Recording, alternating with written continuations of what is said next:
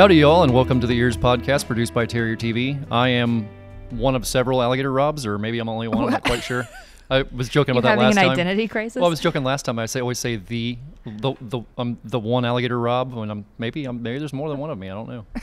It's possible there could be different alligator Robs. I don't think the world could handle that. Yeah, I wouldn't really want to wish that on anybody, but anyhow, how are you doing there, Bill? Everything going okay in the opposite good. universe? Yeah, I am in the control room because students were not available today. So they had been testing, huh? So what was the test they took today? The PSAT was the test. What does that actually mean? Well, it's kind of the practice SAT. So you take it when you're in 10th grade to prepare you to take the SAT when you're in 11th grade. Do you either one of you guys watch Shark Tank? Yes. No. Yeah. So there was a guy on there not too long ago. So I've been going through from season 1 all the way to like season 13, wherever they're at now, and watching every single one of them. There was a guy in like season 7 or something who made a perfect SAT score, and I think what is it, 2,400, something along those lines.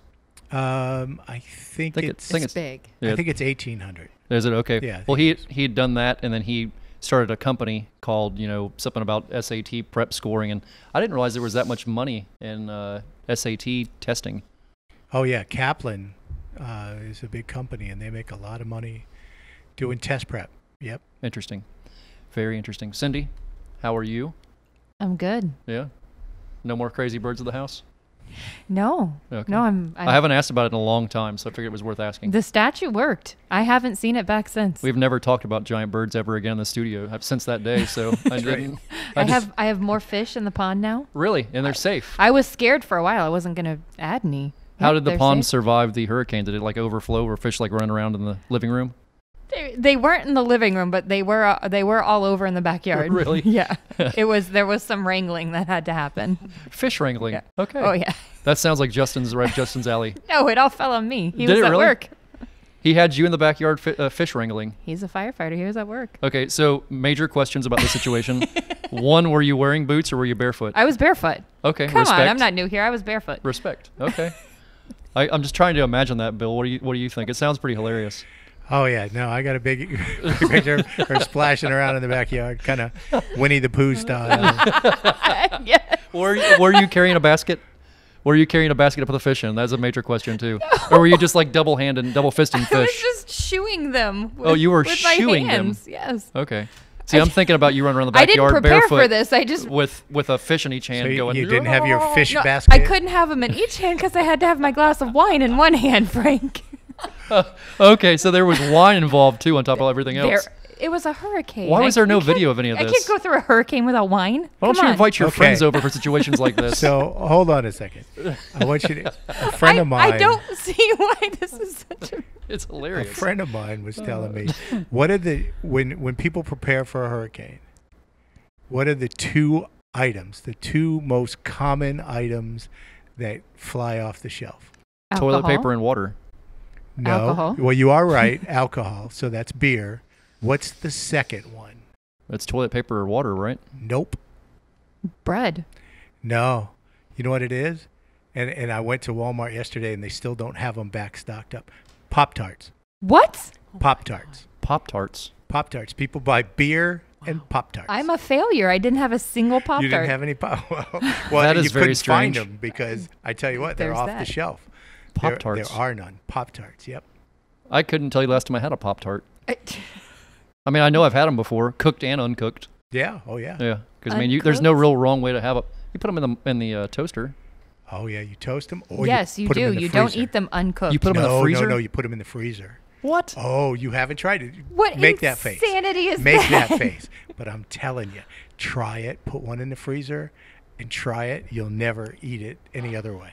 In the freezer. In the freezer. Yep. Wait. Frozen Do you So toast it then you freeze No, it, or you just no, freeze no, it? no. Just frozen Pop-Tart. You leave it in that weird little leave it ceramic in the foil thing and foil. Yeah. throw it in the freezer. Why did I say ceramic? And then eat it frozen. Eat it frozen. You eat it. Oh Why? yes. Oh yes. Is there a specific flavor that comes to mind when you think about this situation, Bill? Well, yeah, the s'mores one. The s'mores one, frozen. Oh, it's so good. Okay. It's so good. You make that face, but I'm telling you gotta try it. Did you see the picture that I tagged you in earlier this week of very, very young Bill?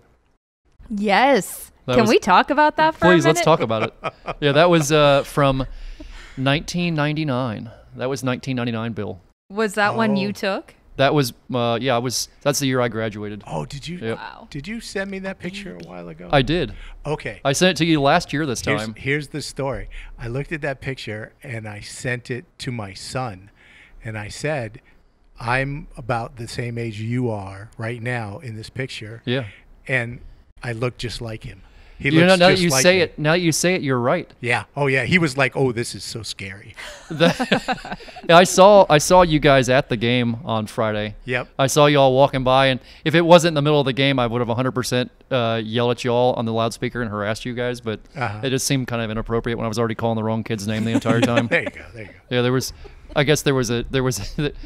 was a change between jerseys.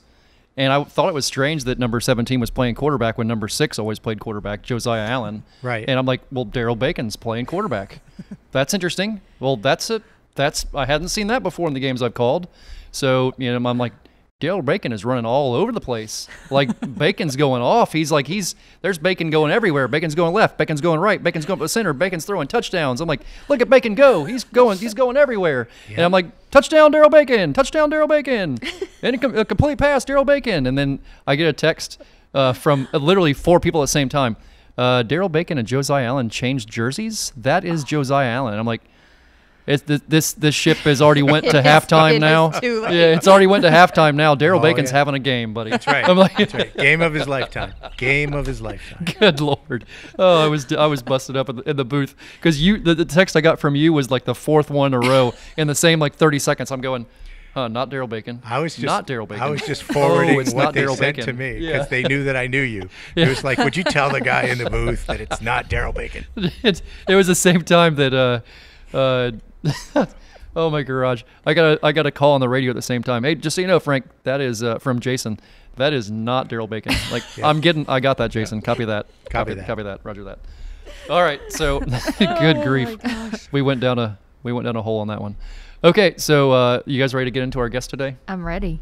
Oh Lord! So today on the podcast we are joined by a lady that has been a friend of myself and my family's for many, many moons, Miss Martha Pessaro. Martha, thank you so much for joining us. Well, welcome. It's really a pleasure to be here. So tell us a little bit about you, Miss Martha, where you're from, what you did for a career, and what you're up to these days. Well, I'm a New England transplant, having come down here after the bicentennial, and I was a frequent visitor to see my folks who had moved here at the end of the Apollo era. And I was so taken back with the beauty of this area. Couldn't imagine staying another winter in that environment up north and having to shovel and drive through all of that, and never seeing any wildlife. Because here, just driving across from the airport to our beautiful Brevard County properties, you would get that feeling that you were back in time, that you were part of something a little bigger than all of us. And I thought that this would be a fantastic place to live, to work on projects and a career that would hopefully replicate the things that you had seen in National Geographic, or I may have seen as a younger child growing up in northern Maine, and being able to roam freely across a lot of different beautiful environments. And that was here, but it was tropical, and the birds were huge. They were really huge. Yes, and they have giant beaks too. Yes, they did. Yeah. Giant beaks. Giant beaks. And long legs. And these were birds that you would see once in a while in the New England environment. And because we used a lot of pesticides up there. Right. Okay? So here we are in this beautiful environment. And I said, this is the place to be. We're going to be not only replicating those types of things that you've seen in the magazines or on documentaries, you're going to be living it. You're going to have an opportunity to involve, and you're going to have an opportunity to be a part of what's going on in the natural world here. And I took on that responsibility maybe from meeting other like-minded people and going out bird watching and kayaking and digging into the environment and really hiking out and camping out in this great spot that was not as populated as it is today. Sure has changed without a doubt. And we saw that there was a big need at that time. I think that was the beginnings of them starting to build the government complex down in Vieira. And we're very interested in the burrowing owls that were there and getting photographs of them or sketching them or even being out to hear them and observe how they were living their lives, and knowing that this complex that was coming would most likely take away a lot of that opportunity for that particular species and others that were involved in the area. And we saw that from the standpoint of the Sierra Club, even had something they called a mock funeral. We walked down Wickham Road, which was a dirt road right under 95 at that time. There wasn't anything, no zoo or anything like that at that time, and or no hotels either. And we carried a coffin, fake coffin, and put it out. And we even had a little jazz band. And we all put our nails into the coffin with our wishes for how we would preserve that land, what we could do. We made our commitments. And shortly after that, had opportunity to work with people that were working on the Enchanted Forest conservation and preservation, and was able to work in with that early group in the 89 time frame and really enjoy getting to know a scientific approach, the research that's needed, the classification, identification, and cataloging of those environments so that we can take it forward and say, this is what an environmentally endangered land is. And we were successful with that. At that time, we had two programs, the Carl and Preserve 2000, and Preservation 2000 rather, and the eel program was in infancy. That came along in its full-blown status in 1990, and that's when the properties were all purchased and started. That being the flagship for the eel program. It was a little under 330 acres at that time. Just a beautiful place that needed a lot of care. Yeah, it did. We really are. I think we don't think back about that being the hinge pin for the program and looking at what else we could do to grab the pieces that would fit together a corridor for the beauty that we know is here, and that requirement for everyone to work together in the particular niches they have and respecting that. Can I say how amazingly inspiring I think it is to hear somebody that found something they were passionate about and angry about and made something beautiful come of it? Because so many of us just walk around mad all the time, but what do we do about it? Nothing. We do nothing. We just complain, and then we go on about our day. Yeah. You all made something beautiful happen. I think that rather than anger, the emotion and the power that was going at that time was a really a deep-seated sacredness that we knew about the land. Some of us from a traditional standpoint, others from a learned standpoint, and many academic standpoints that really put the icing on the cake so that it was understood by the general population and our political governments at that time, the ones that actually okayed that type of creation of a program like the eel program, Environmentally Endangered Lands.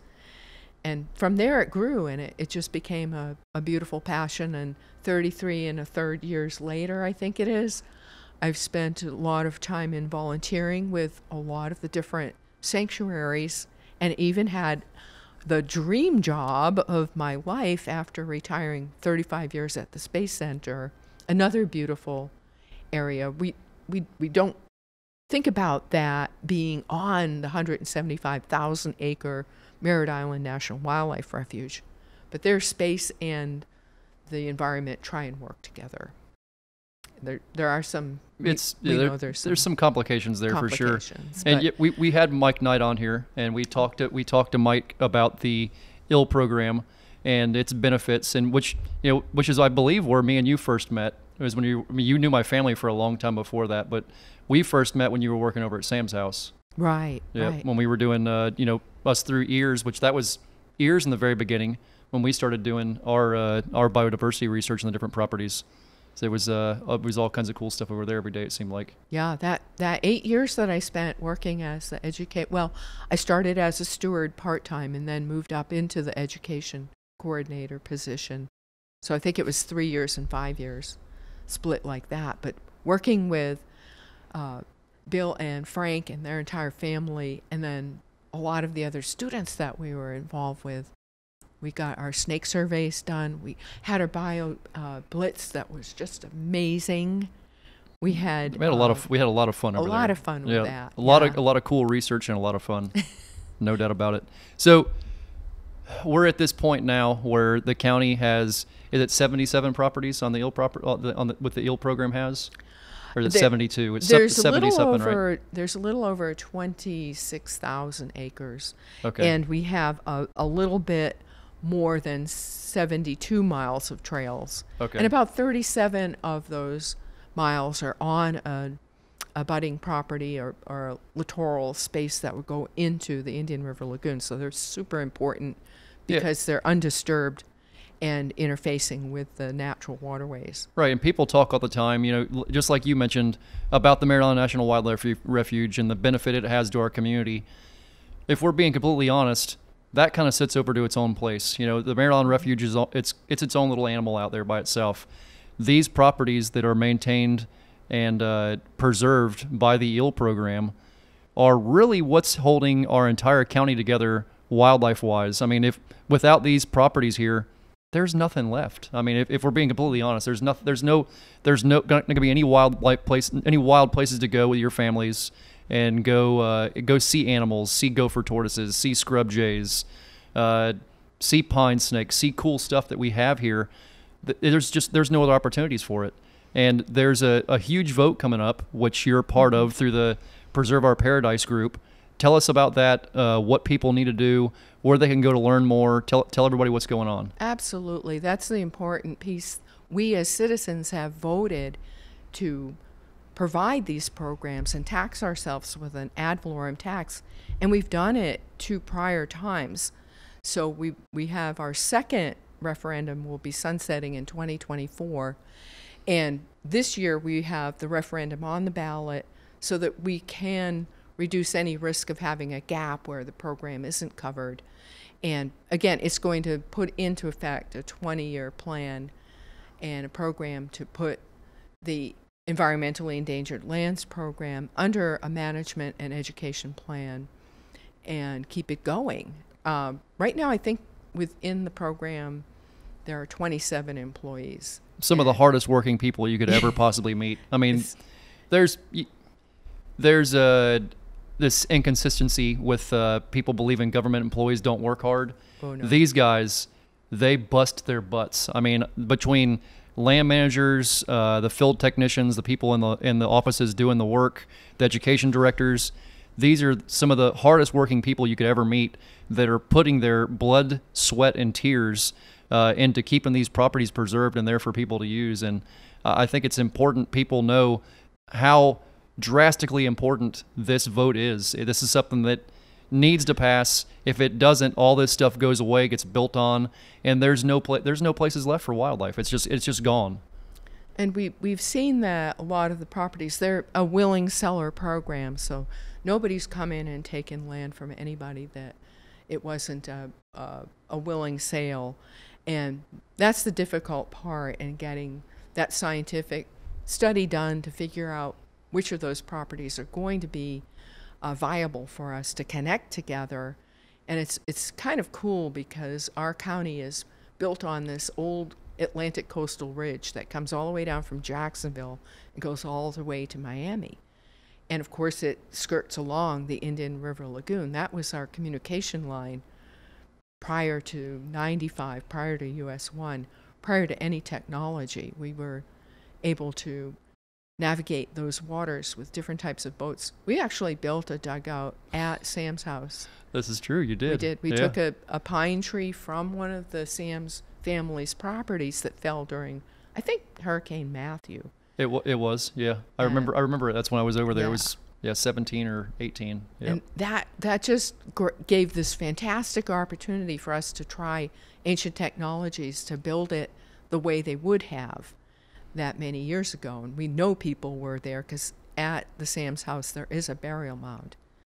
And we know that Indian Mound was conserved because it was a burial mound.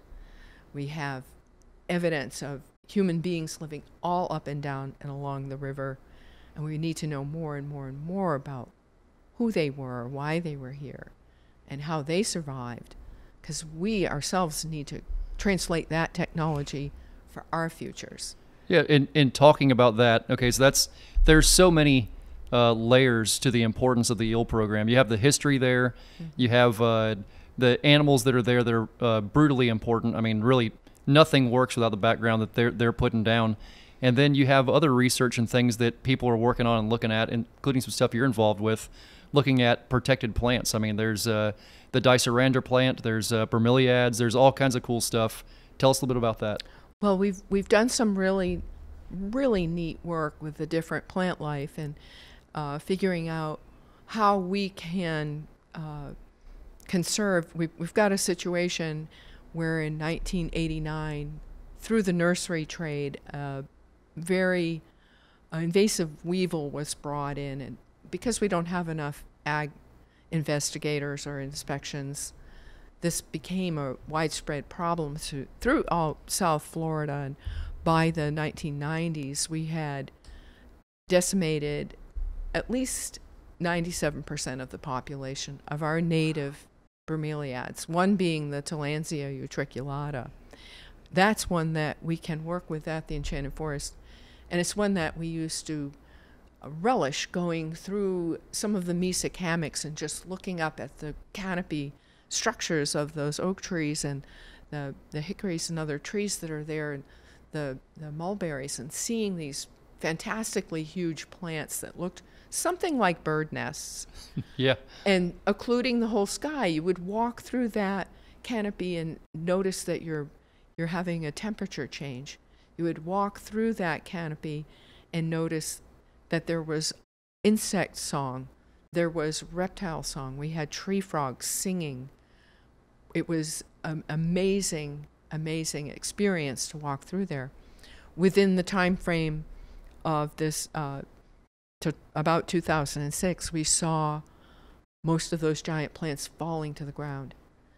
This weevil, unbeknownst to, I mean, it's not intended as a destructive life form, but it's not in its natural habitat.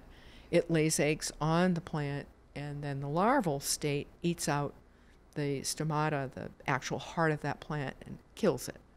This is a plant that takes 20 years to grow to reproductive state. Once it reproduces and seeds, it's dying, it's gone.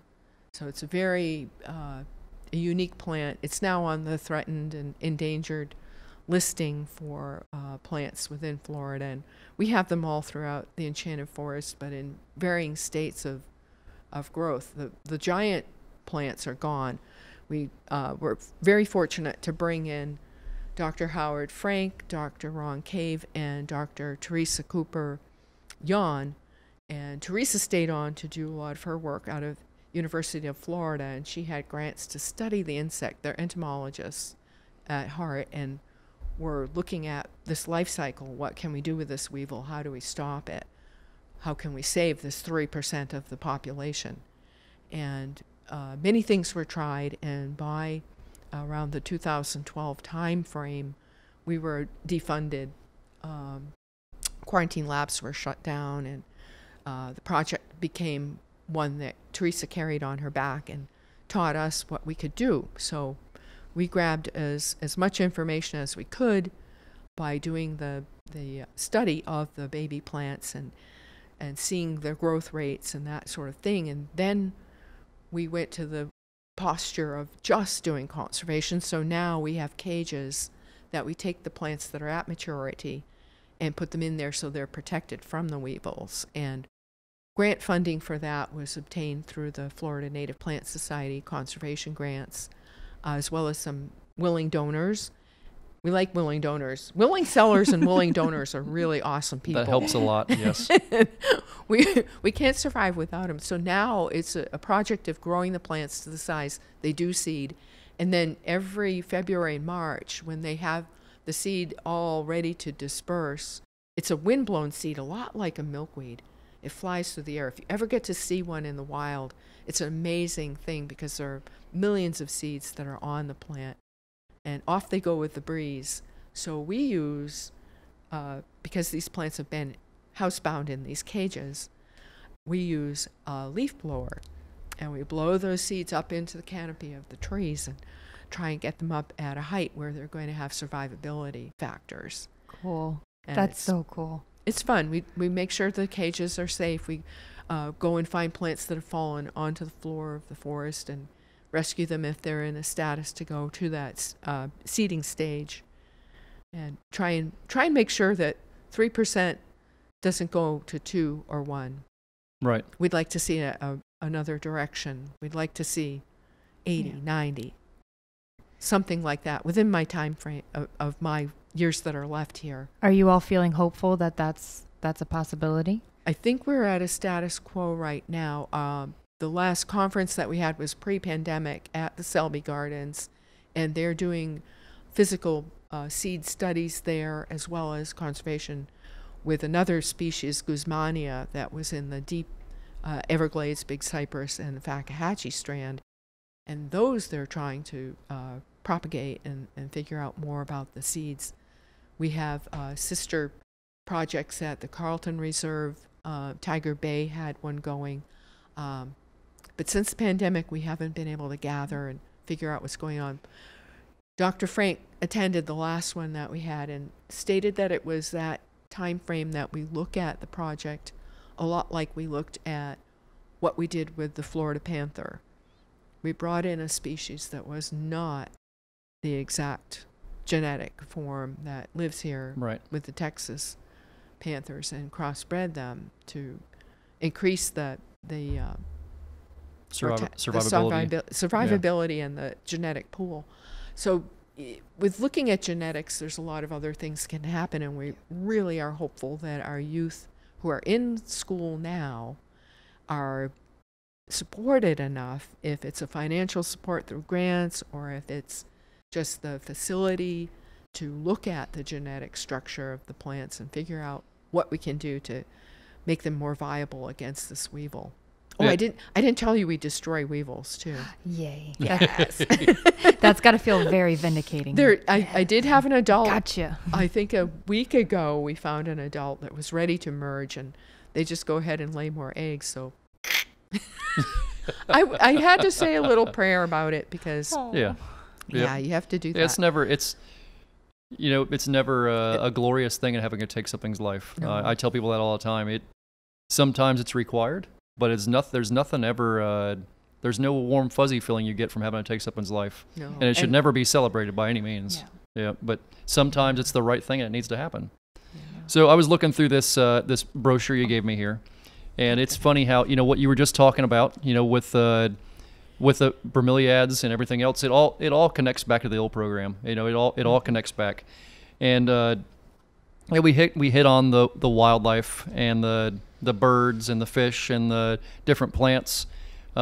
Something people don't think about is the fact that these properties being in your backyard, which if you live on an ill property, you should be the biggest fan of them in the possible world, because there's nobody living behind you. Your property values are going up. It's increasing tourism dollars. It makes sense. Attracting new businesses. It's preserving the shorelines of the Indian River and the St. Johns. It's more places for you to go. It's more things for you to learn. There's so many positive things here. People need to be thinking about and reading. Literally, this is costing each homeowner $3 a month. Think about that over the course of a year. You're paying what, $30? $35? Come on now. This is the easiest choice you ever made. Vote yes for it. It doesn't get any better than that. The website where you can go find out what's going on and find out more about it is preserveourparadise.com. That's an easy win, guys. I don't think anything else really needs to be said about that. Every time I get the opportunity, I speak up in behalf of the EEL program, because I'm literally out there every day I've shed my blood out there. I've shed plenty of sweat and a few tears probably along the way too. It's a part of my daily life, sometimes more than a lot of other people, and I love it. These properties are a place where you can get away from everything else for a few minutes. And in Brevard County, there's not any of those places left. That's it. It's the old program. There's nothing left. Without those properties, we don't have those spots. But anyhow, I digress. We also wanted to touch on a festival you have coming up called the Native Rhythms Festival, which is November 11th through 13th at Wickham Park. How many years in a row have you done this? This will be our 14th year. 14 years. During pandemic, we stayed true to doing a program. We did a virtual program. We thought it was going to be a little 3-hour, something we'd throw on YouTube. It turned out to be 2 full 8-hour days. Wow. Yeah, and it's still out there. You can go and see that anytime you're housebound and can't get out and need a little encouragement. Yeah, so quickly give us a breakdown of how this got started, what it's all about, the purpose of it, and just all the general details. Well, this started after we had done a powwow in Melbourne at the what was then BCC campus, and we did that one for I believe 9 years. Okay. And 9 years previous to this. Previous, yeah. Holy moly. So the organization's So we're talking about 23 years right now. Okay. Right. And as everything happens, things age out, people leave, unfortunately. Yep. And it's hard to replace people when you're doing things, but we were very fortunate to merge in with a lot of fantastic musicians that love the Native American flute. And there's a lot of them here in Brevard County who make them and play them and have flute circles. And we had a meeting and decided it would be neat to meld the music and nature and the out of doors together. And going over to the amphitheater, that has its origins on another project that I worked on when I was at Space Center, because our boss was a Vietnam veteran, and they had their reunions there. Those veterans built that amphitheater, which is really cool. So that has history all the way back. I don't even know how many years they've done that, but we're there to do this in honor of Native American Heritage Month. Okay. And we bring in entertainers from across the country. We have people who have that type of notoriety and talent that they're awarded. Shelley Morningsong, who's one of our flute players and singers, has won the Artist of the Year in 2019, and she also won Best Blues Recording for the Native American Music Awards. It's equivalent of Grammys, and we've had Grammy Award winners before. We've had Robert Mirabal a couple of times, and he's been awarded. We have many people that have been nominated. So we look for those people who are in the field of music and in the culture of the music for Native American Heritage Month to come up on the stage and interact with the people. It's family friendly, free of admissions. That's one of the things that we really drove our mission to say everybody and anybody can come to this. You do not have to have it's a beautiful thing. Pocket full of gold to get in the door. We ask you to bring your beautiful spirits and your ears and your hearts and really enjoy it. And if you've got money that you're looking to spend, we'll have a whole vendor village and some really fantastic food, and just great time for everybody. It's a wonderful weekend. I think that we put a lot of, and you're going to find this after your event, that they're going to ask you, what are your metrics? How do you know the people liked it? Did you take a survey? I haven't even thought about that part of it yet. Oh, my garage. The thing that will give you more knowledge about the crowd is their faces as they're leaving. They're going back to their car and there's a big smile on their face. You know you've done your job. And speaking of that, I know when we were originally planning ours, I spoke to you about it a few times, and you gave me some great advice and some really good ideas, and I appreciate that because, again, you've been doing this for a very long time, and I could think of nobody better to depict their mind than you. Because we were talking about this before we started the podcast. I love surrounding myself with people that know more about things than I do. Like we all have our own little thing we're good at or know something about. Man, throughout life, it's so great to surround yourself with people that know more about other topics outside your area of expertise. So you can go, hey, by the way, I'm an idiot when it comes to this. Can you please give me some advice? Can I absorb a little bit of what you got, please? It's a beautiful thing. So thank you. You're very welcome. It's from the heart. Yep. It is. I forgot to tell you about our logo this year. Yeah. We're using the red wolf.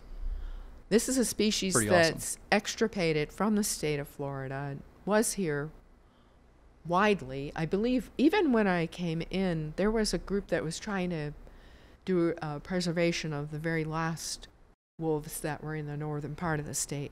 Jerry Lindner and her family. And I was just amazed that this animal had no place to live. Now there are 6 breeding pair left in the world in North Carolina. That's it. We're good at doing stuff like that. Yeah. Yep. We're good at doing stuff like that. People are always talking about wanting to travel to the moon and Mars and stuff. I'm like, why can't we fix what we have first? You know, but we're honoring Red Wolf this year, and very happy to have that as a logo. It's a beautiful thing. Thank you. Okay, so we got a little bit of trivia. You want to do some trivia with us? Yes. Okay, so, all right, let's get into this. So this is Native American or Indigenous people trivia. So we'll see what we know. I'm trying to think if I would have known any of this or not. I don't know. Number 1. You mentally prepared for this, Bill? Yes, Okay. I am prepared. Number 1. What is the city in the United States with the largest Native American population? I think it's New York, but I'm not positive. What do you think, Bill? Cindy? I have no idea. Maybe it's I would Tucson. say Minneapolis. That's a good guess. That's actually a really good guess. But it's Martha had it right. It's New York City. Really? I would have probably went with Minneapolis as well. That's I understand it. When I was in Minnesota a couple summers ago, lots of Native Nation license plates. Really? Because my daughter was doing the license plate game, and so we ran across a lot of Native American tribal license plates. Interesting. Okay. Well, you knocked that one out of the park, Martha. Number 2. Many historians believe that the United States Constitution was partially modeled after the Great Law of Peace, the Constitution of what Native American group? This one was in our history books when we were kids. I would say the Cherokee. I would say Iroquois. I would agree with her. It is the Iroquois. Yeah, it is the Iroquois. Wow. Good job. 2 for 2. All right. Number 3 in our last one. Here we go. The red dye used to dye the red British uniforms in the American Revolution, and it was a dye that was like super highly valued, was made by Native Americans from what? Well, you could use the little dealies. There's some little insects that are cactus, prickly pear cactus. She got it, didn't she? She knocked it out of the park again. Yes, you're 100% right. I know that. What is it called? Do you know what it's called? I don't know what it's called. It begins with a C. Yeah, it's a weird name. I don't think I could even pronounce it if I saw it wrote down somewhere. I think it's CAG something. I wish I was a wise guy because I just. You knew that, and you are wise. They're fun. If you see that white fuzzy stuff on the prickly pear, pull it off and then squish it, and your fingers will turn all red. It's cool. What? Yeah, I didn't know that. Yeah. I dare to say that was something else we probably learned at some point somewhere, but I don't. I want to say it was something I'm sure I read at some point. Next time we're emptying snake cages, I'll try and find it. Okay. Is it seriously in there? Are you messing with me? No, that's how you find it. It's this little, there's a little white fuzzy stuff that grows on because they make a little cocoon around themselves. I know what you're talking about now. Yeah. Yeah. And then if you just pull that off and squish it, you'll turn red. You can make little dolly cheeks. Okay. So when you guys see a You'll picture see of me Frank in the out near there future, doing that now. Yeah, I'm gonna be 100% looking for this stuff at this point. Martha, thank you so much for joining us. Get my phone and look it up. Again, if you want to learn more about the Preserve Our Paradise vote that's coming up, It's a vote on November the 8th. We're going to air this. We'll air this one next week. Make sure this gets up there for everybody in plenty of time. It's preserveourparadise.com. Again, vitally important. You guys 100% need to, if you're even confused a little bit about what the EEL program is or what it's all about, go read about it. It's a quick Google, EELS program. It should be the easiest $3 a month you ever spent, and you're not even spending because it's something that you're already doing anyhow. Right. You know, you don't even know it's there because you're already doing it. Yeah. And most people that are paying for it weren't here when it was started anyhow. So That's the gist of it now, is to make everyone aware of how those lands are cared for. right. So we have a lot of new residents that have never been to any of the properties. Yeah, I've talked to people sometimes that don't know about them, and once they find out about them, they're hooked. I mean, they're just 100% hooked. I'm like, this is here for your benefit to go use. Go use them all you want to. Use them all the time. Walk on them. Take your families out. Enjoy them. But anyhow, I digress. Again, Martha, thank you so much for joining us today. We really appreciate you being here. Bill, Cindy, until next week. Yeah? Yeah. Maybe I'll see you guys next week. Maybe. Get the vote out. Yep. Thank you guys for joining us. We will see you all next week. Again, we have an event coming up November the 19th at Sandpoint Park. First, before you go to that one, go to Native Rhythms Festival. It's November 11th to 13th at Wickham Park. Go there, and then the next weekend, come up and hang out with us at Sandpoint Park. Hope to see you all there. We'll catch you all next time. Bye-bye.